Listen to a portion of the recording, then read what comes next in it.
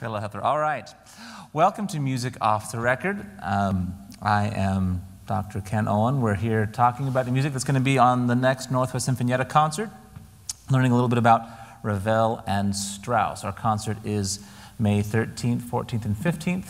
15th here in Puyallup with Eric Jacobson coming back. It's his third concert, I believe, and so excited to have him come back and work with the orchestra again. So here's our composers. Ravel and Strauss. Everybody know which one's which? I mean, I guess it's obvious in order, right? Ravel's the one up there on top. So we're going to do here two pieces by Ravel, the Mother Goose Suite and the Piano Concerto in G, and then one by Strauss. And my French is admittedly poor, so I'm not even going to try to say the French. We're just going to point to the screen and let you say it on your own. All right, so Ravel, first of all, born in March, right near the Spanish border, just so that you can figure out where that town is, put the little map up there. So that area near the Spanish-French, kind of right on that border, is sometimes referred to as Basque, and the people there, they're kind of a mix called Basque.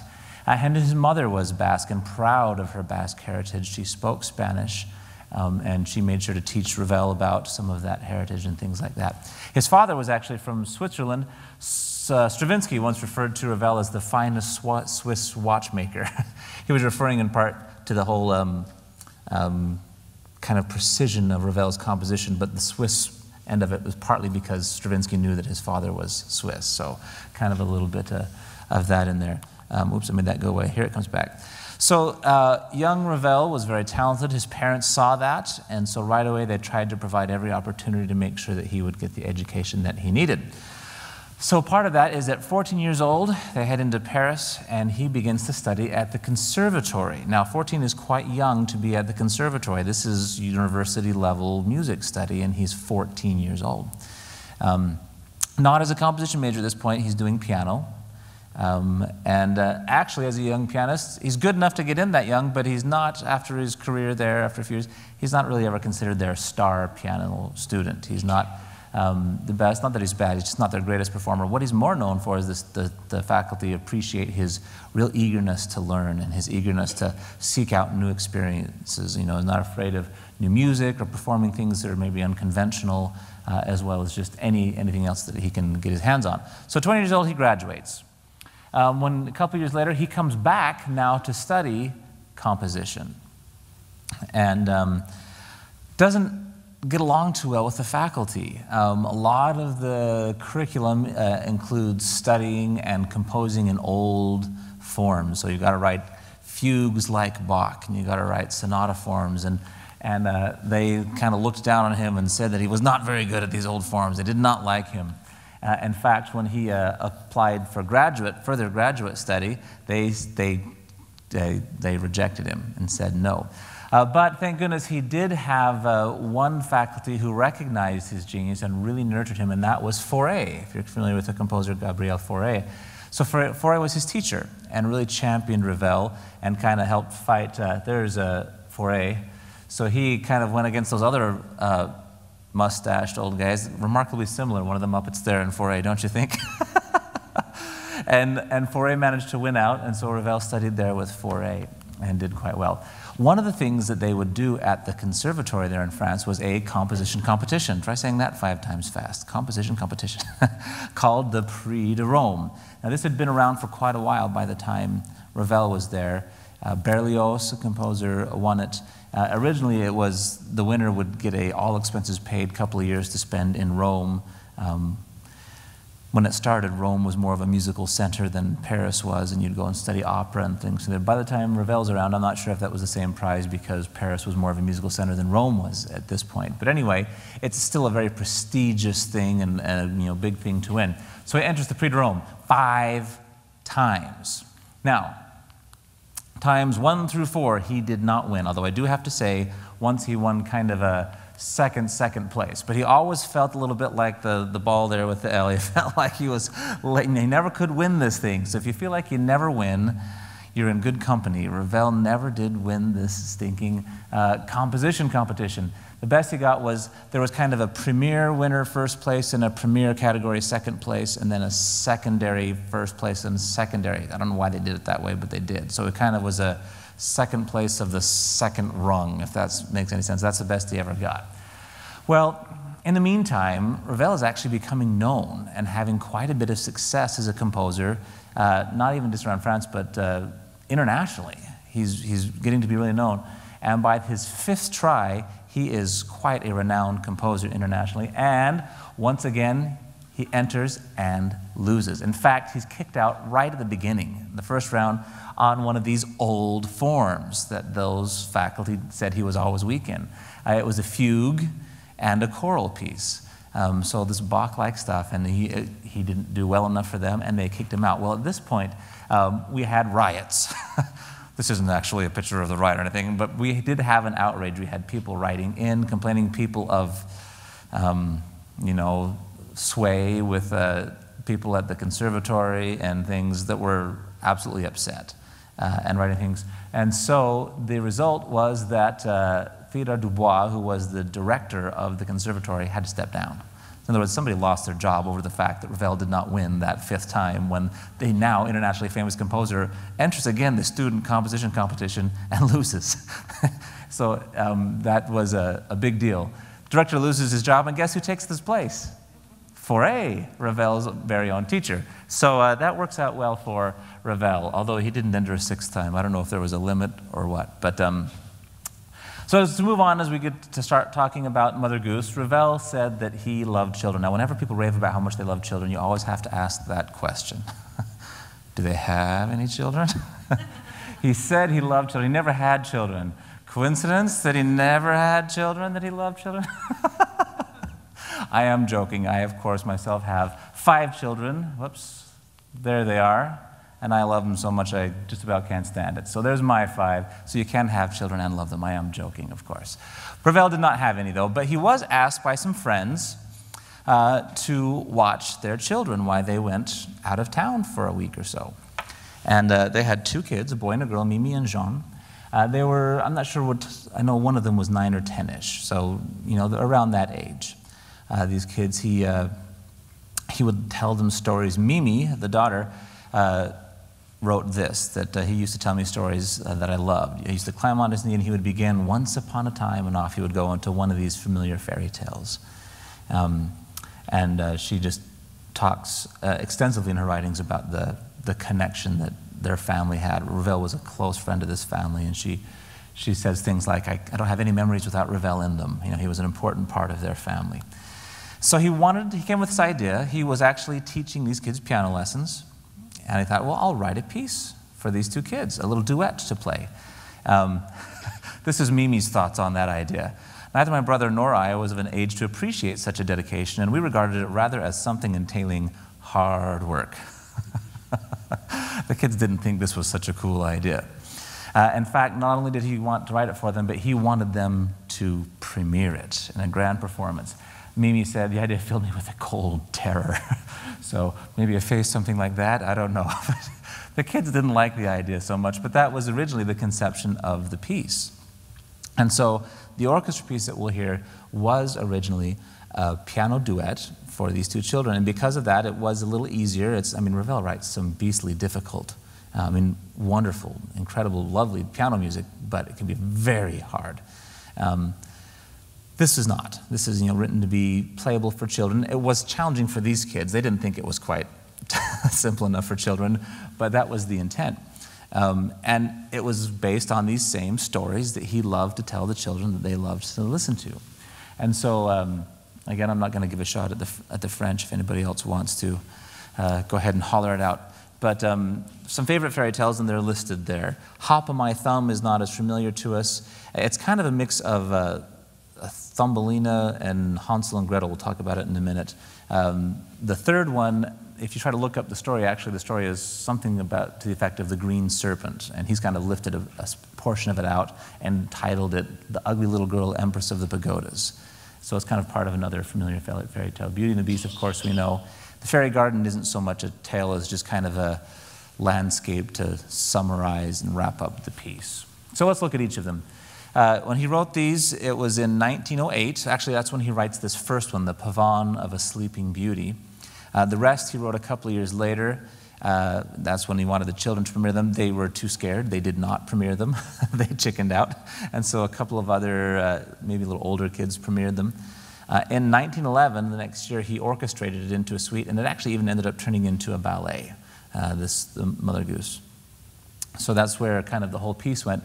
Pavane, that title, pavane is a slow and stately dance dating back into the Renaissance. Think maybe the dance that the royalty would enter into, so kind of a processional, slow, sort of stately dance. And Ravel does his typically unique orchestration where you hear lots of wonderful colors.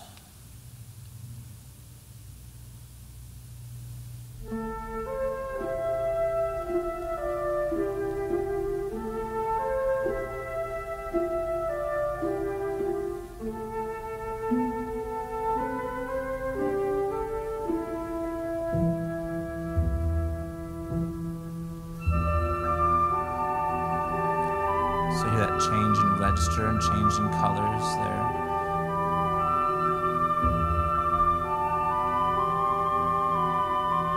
We've gone from the pizzicato accompaniment to things that are a little more legato.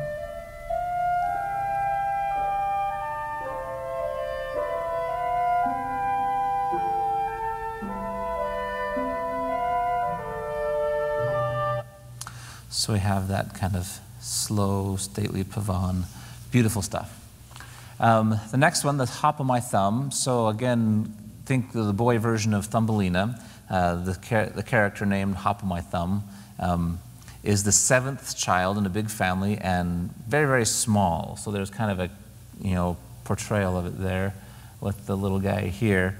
And not just that he's a toddler, he's just that small. But what he lacks in size, he makes up for in wit and cleverness. Well, and then here's where the Hansel and Gretel story comes in. The story is that the parents are so destitute, times are so tough that they're all going to starve, and so they try to dump the kids in the woods. But of course, it's the little guy, Hop of My Thumb, who figures out to use some stones to track their course as they head out into the woods, and so he find their way back. Second time, he can't get the stones, so he uses breadcrumbs, just like Hansel and Gretel. The birds eat them.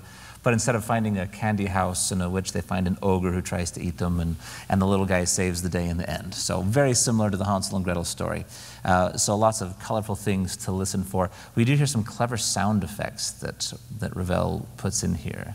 And he doesn't really tell us exactly what is meaning what, but you can leave a little bit of that up to your imagination.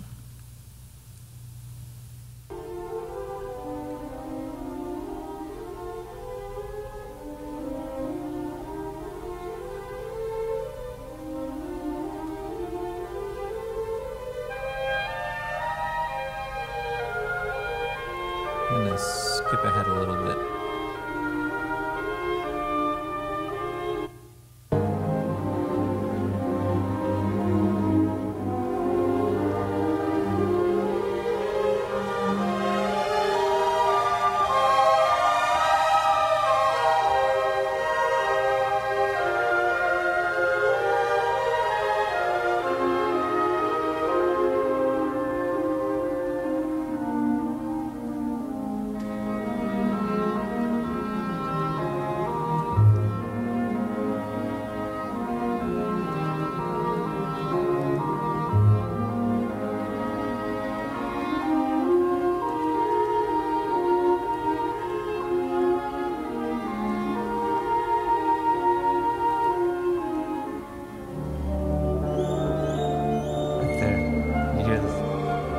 In the forest,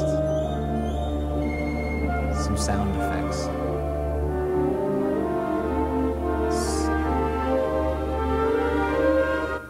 So some very striking sound effects of birds and things like that we hear in that movement. It's kind of fun. All right, so this story, The Ugly Little Girl, Empress of the Pagodas, is the basic story is that an evil fairy casts a spell on this Chinese princess, making her the ugliest girl. She's going to become the ugliest woman in the world. That's the curse the jealous evil fairy puts on her. She, running away, ends up finding some remote kingdom across the sea where she falls in love with the emperor, although she's never actually seen him. That's the green serpent in the other story. We didn't worry about details, but basically just noted in the end, she falls in love, true love breaks the curse, and she becomes her beautiful natural self.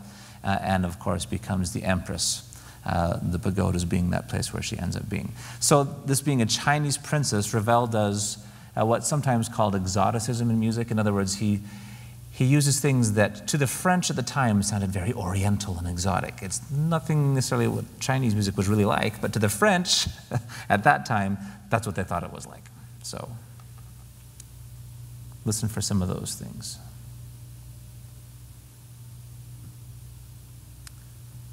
If I can get it to go, here we are.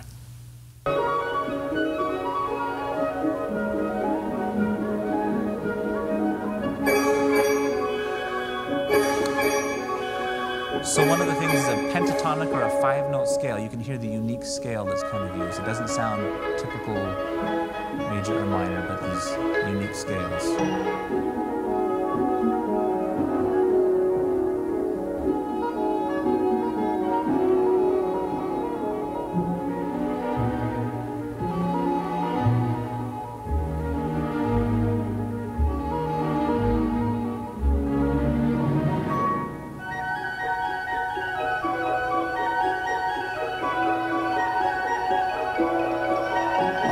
Percussion, a lot of percussion that not our typical percussion.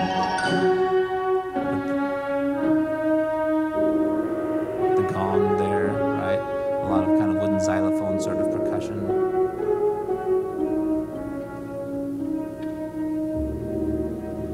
So all this was supposed to sound very Chinese, exotic and oriental, and exciting fairy tale about the Far East.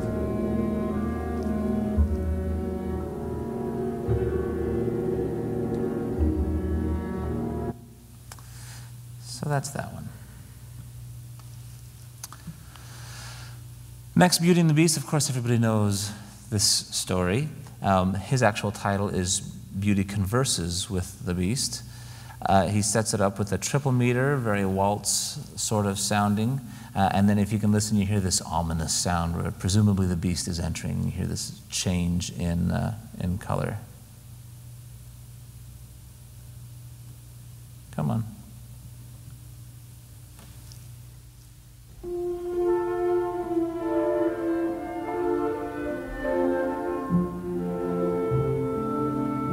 Waltz, 2, 3.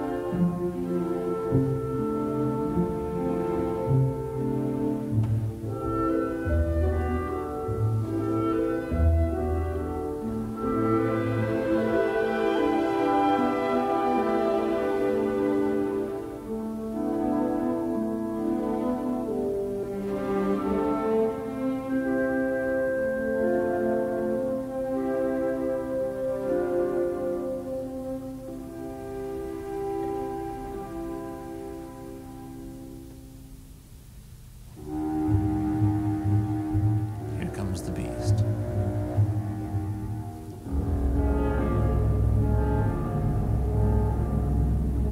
Right, quite descriptive music that Ravel gives us. All right, so we wrap it up with the Fairy Garden, again, more general, just kind of fantasy atmosphere. We'll play just a snippet of that one.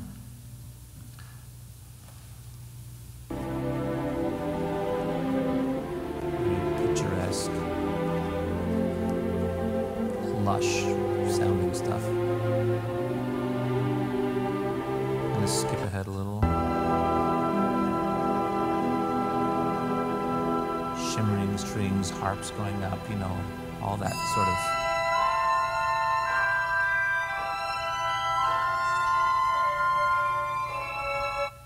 beautiful fantasy land that Ravel gives us.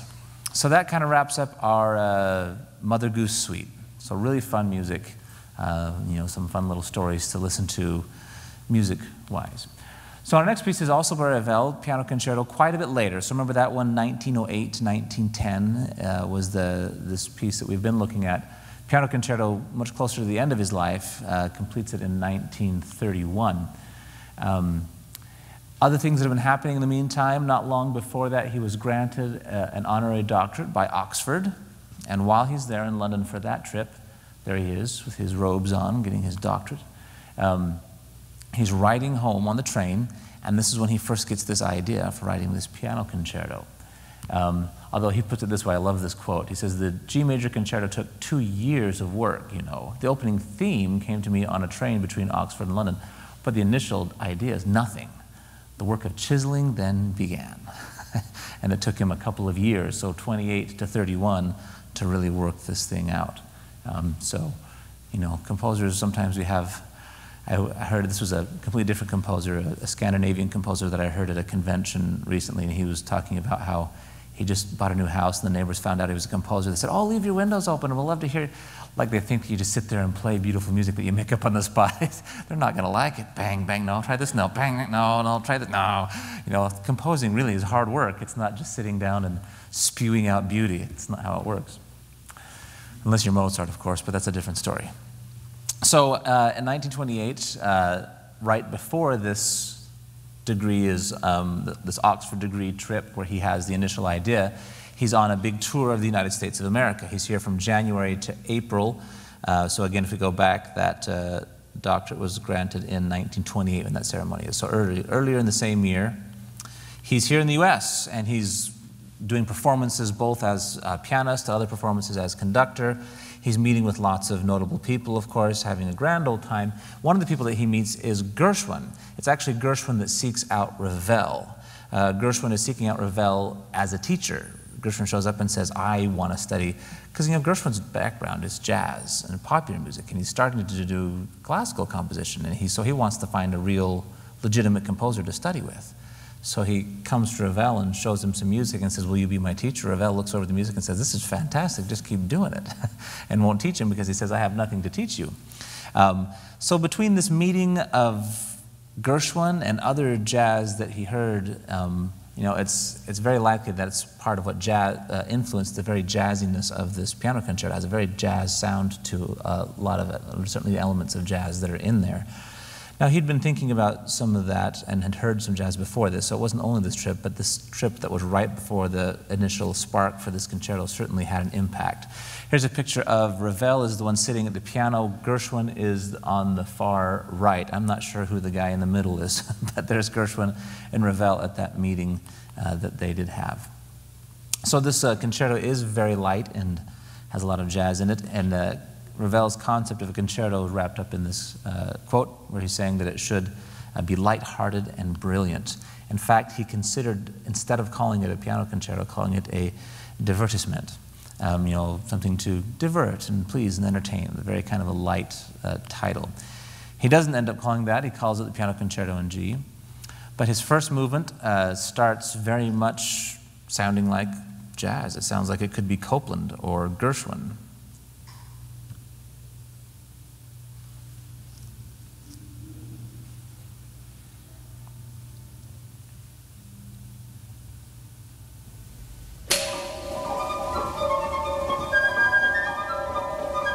Sounds so Copland to me, doesn't it?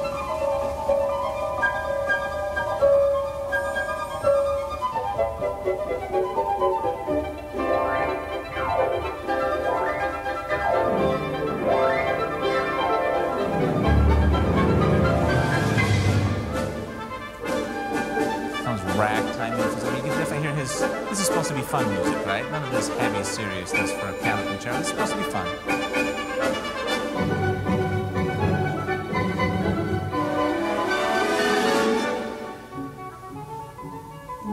And after that kind of fun, lively opening, we get to this very kind of bluesy section.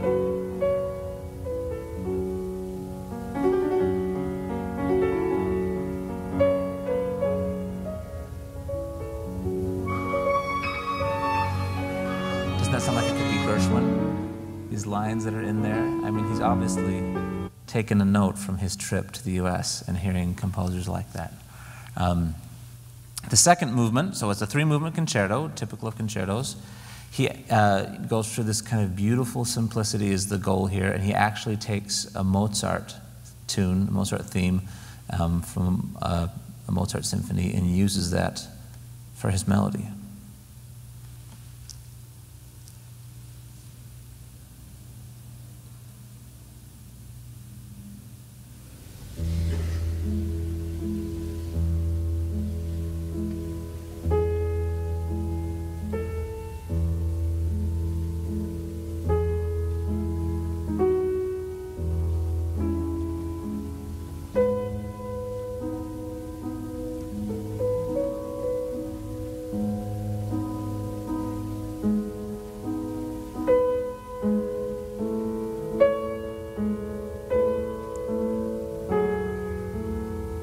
Skip ahead a little.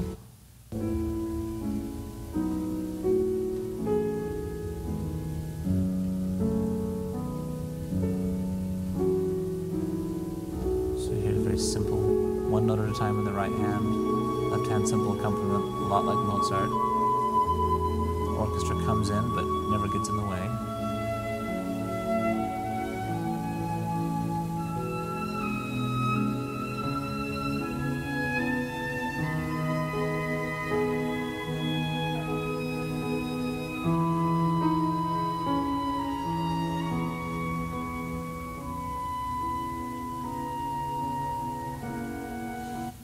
Some nice trading off the themes and different instruments there, just beautiful, simple stuff.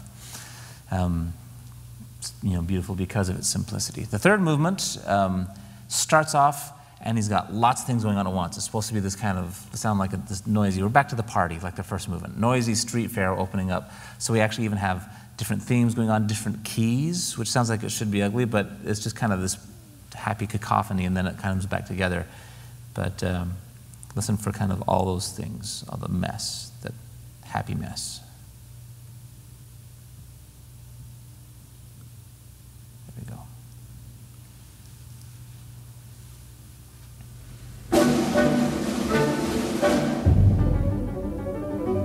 So there's the piano doing its thing.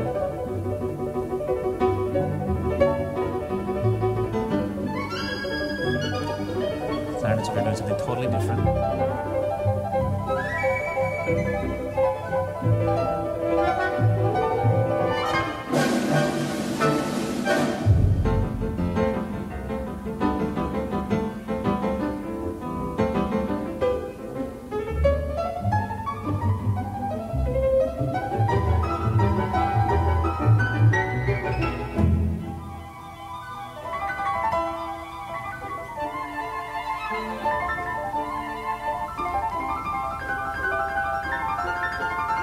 Skip ahead a little bit again.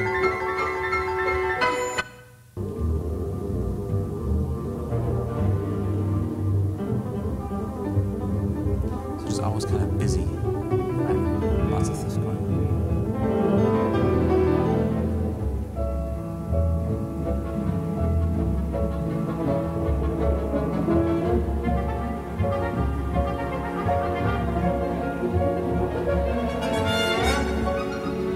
Skip again a little bit more.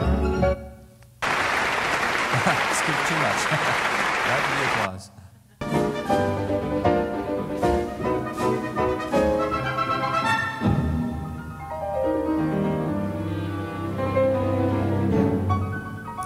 So it's one of those, it's interesting, where I teach a music theory class here at the college too, and we're in, to this point in history, studying music of composers like Ravel and Debussy and how they're leaving the old tonal system behind. Sometimes you can't really analyze it using the chords that we used to. And the textbook makes the point that you can't do like you can with a Mozart symphony, where you can just play it on the piano and you can tell what's going on. You really kind of need to hear the fact that this is happening in this instrument, and this is happening in the piano, and this is happening in this instrument, because if you play them all together, it just sounds like a mess. But it's that things going on that are different at the same time that you have to hear those different colors for. And Ravel certainly makes good use of the orchestra, the colors of, this going over here, and then the flute flying over here, and the clarinet sound coming out over there. So lots of different colors and things. But that's it for Ravel. Before we go on to Strauss, any questions on Ravel? Yes? You said about Aaron Copland influence. I wonder when Copland wrote, what was it, Hoedown? Mm-hmm, from the rodeo. Because mm-hmm. when we were Hoedown Rodeo, when we were listening to the other one where the sound like the piccolo was being the bird, and that Perhaps that was before they met. I think Maybe 1930. Copeland was already writing, I don't know. I'm not sure when Copeland wrote the rodeo. I mean, Copeland would have been writing at the same time period, because so this is 1928, 1930 when he was writing this, and Copeland was certainly active at this point and writing, and it could very well be already done. I should know that off the top of my head, but I don't. But I would guess that it around the same time. Whether one had an influence on the other, I can't really say. I'm not sure. But it certainly has a similar sound to Copeland, doesn't it? You hear that American influence. I've just had this grand old time in America, the United States of America, and let's write some of that into this piano concerto. It's good fun. So I'll have to look that up for you next time I see you. All right, on to our third piece by Richard Strauss. It looks like Richard. It's Richard because he's German. So born in Munich, son of a fantastic horn player, talented young man, starts composing when he's 6 years old, another little Mozart. I don't know what they feed the people over there in those German-speaking countries, but feed the kids, but anyway. So his father, again, is a professional horn player and manages to pull together from his friends in the orchestras a little chamber orchestra to play so that he can have his son play in it too. So little Richard is playing violin along with, so it'd be like if you had your 8-year-old and you played in the Seattle Symphony and you get or the Northwest Sinfonietta, and you pull a few members of the Northwest Sinfonietta to have a little fun playing in your home, and your 8-year-old is playing next to our concert master and other people from the Sinfonietta. So that sort of thing.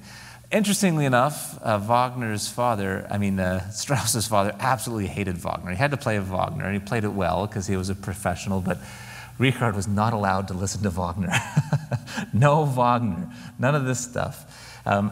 And he wasn't alone. There were certainly other people who didn't like Wagner either. This is a cartoon from the time that I love. It's Wagner standing in an ear with a note that he's using as a chisel, and he's hammering that note right into the eardrum, splitting the eardrum. So young Strauss was to study the classics. He was to study Haydn and Mozart and Beethoven, and this is what he was supposed to listen to and study. He did listen and study a little Wagner, just had to do it under the table, make sure Dad didn't know about it.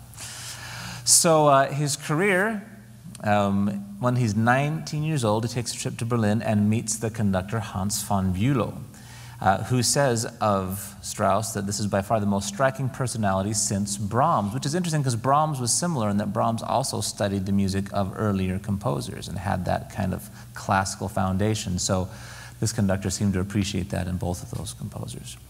So once he's into his 20s, he really gets launched. He's writing the tone poems that are performed still regularly, and everybody's loving it. And then, kind of in his 30s, he really hits opera and starts writing opera quite a bit. And he's working with a librettist by the name of Hugo von Hofmannsthal, and that's the two of them together. So Wagner's the one, sorry, I keep calling him Wagner. His father would be so mad at me. Strauss is the one without the hat. His librettist, the writer, is the one with the hat. They're toying around with this idea of doing this play-opera combo that Hofmannsthal in particular is really wanting to do. So the first half of the show would be just a spoken play. There would be some music for scenes and stuff like that, but nothing sung. The second half would then be the opera. So the first half is based on the Molière play that is the title of the piece. Again, I'm not going to attempt the French, but you can see it up there, so I'll let you give it a shot. The second half was the opera, Ariadne auf Naxos. And so those are kind of the two parts of it. So in the first half, again, there was music. There was some music for a dance, a ball that happened as part of the play. And there was also, a kind of a linking scene that happened from the play to the opera where we would have some music. The premiere in 1912 was a flop, did not go well. This is what Strauss had to say. He says, the play-going public had no wish to listen to opera, and vice versa. So you came for one half or the other, and you didn't really want to hear the other half. He says the proper cultural soil for this pretty hybrid was lacking. It didn't help that whoever was flipping the bill for it also had a bunch of stuff they wanted to say in the intermission. In other words, there was kind of some promotional meeting business sort of stuff that made the intermission drag out. So by the time you had the first half, a very long intermission, second half, people were ready to be, they were ready to be done.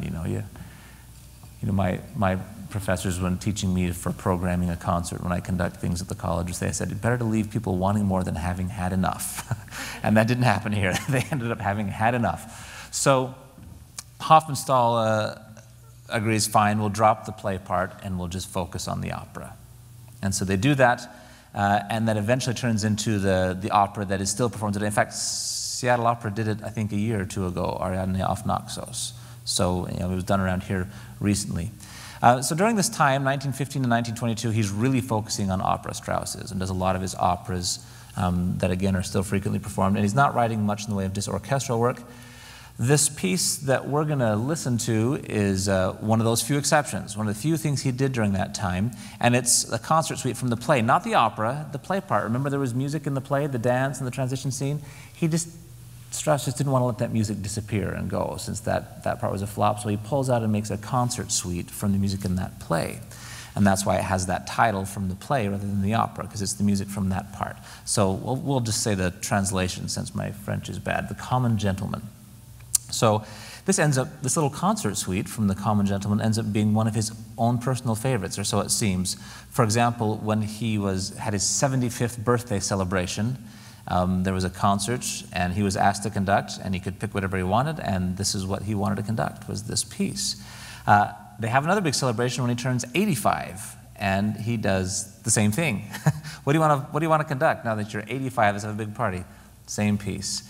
He dies shortly after that. So this is one of those, I'm thinking this is probably the 75 one, but when you make him out there standing in the middle, you can see how packed the house was. He was, well loved, and this was the piece that he wanted to play. So it has this, beautiful, lush language that we hear in his tone poems and his operas, but yet it's a little bit more delicate setting. In other words, we're hearing it, not this weekend, but next in the Northwest Sinfonietta in the chamber orchestra, as opposed to most of Strauss's work is, big, massive orchestras for these tone poems. So he has that lush quality that he writes for those big, massive orchestras, but he manages to do it in this smaller setting for the chamber orchestra. Part of the result is these very Mozartian clear melodies that he writes. An expert named Michael Kennedy on Strauss says, indubitably this is the best of Strauss the connoisseur. When Strauss wanted to pick what he wanted, this is what it was, because this was him at his finest, when it wasn't to please the audience, but it was to please him.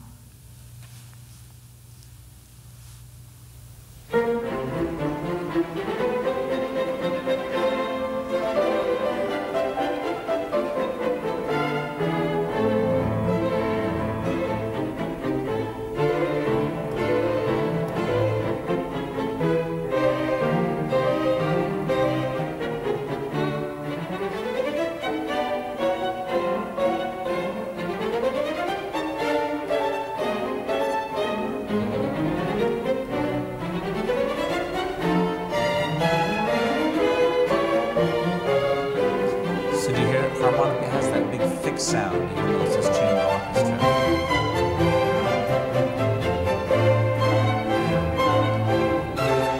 I'm going to skip ahead a bit so we can hear some other places.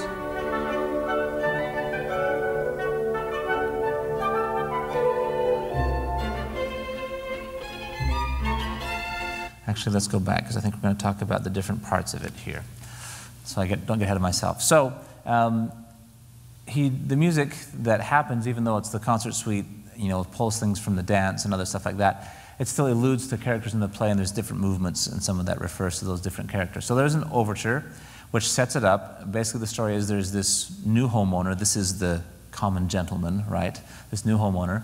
And so that's one movement. Next movement is a minuet, but it's not just a minuet. This new gentleman has now, he's become a gentleman. He needs to learn all the finer things in life. So he hires a dance master to teach him a minuet.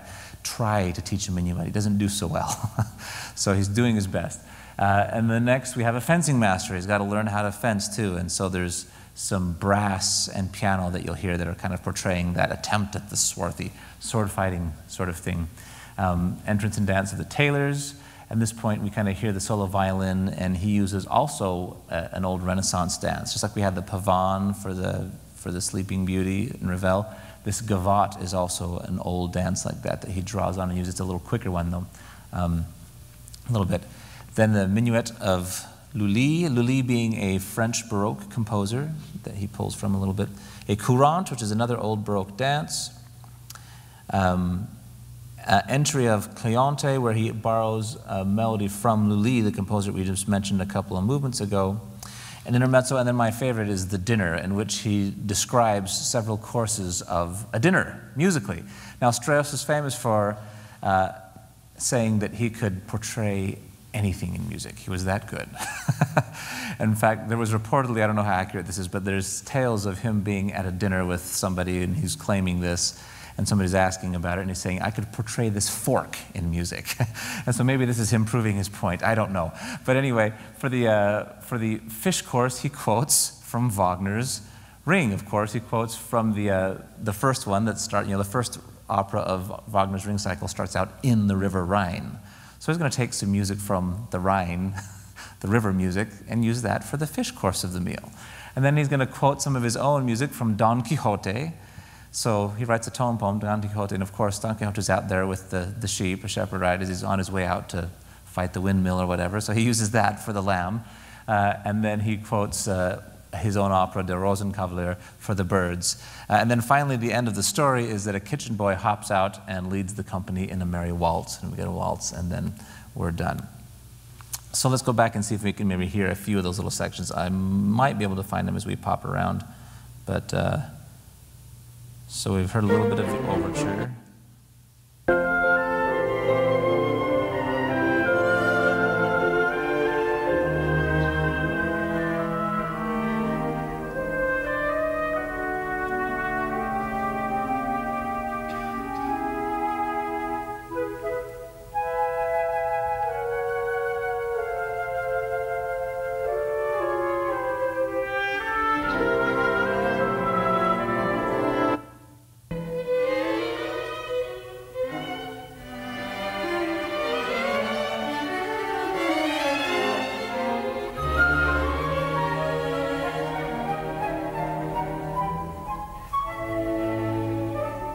I think this is the attempt at the minuet. This is the, the dance master coming in trying to teach the minuet. One, da, but you hear it kind of falters. It doesn't do so well.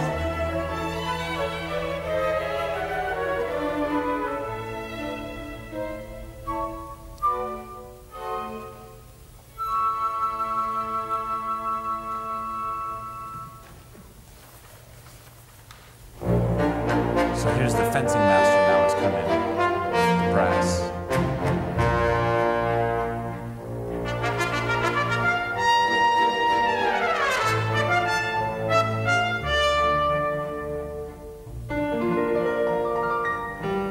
And we'll see if we can skip to the dinner at the very end.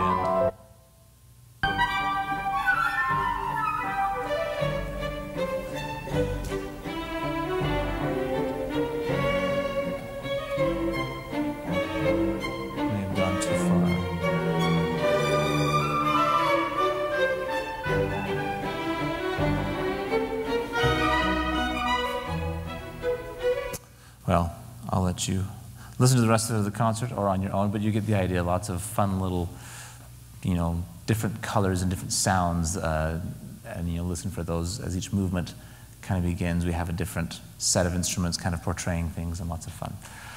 So that is our Strauss. Questions?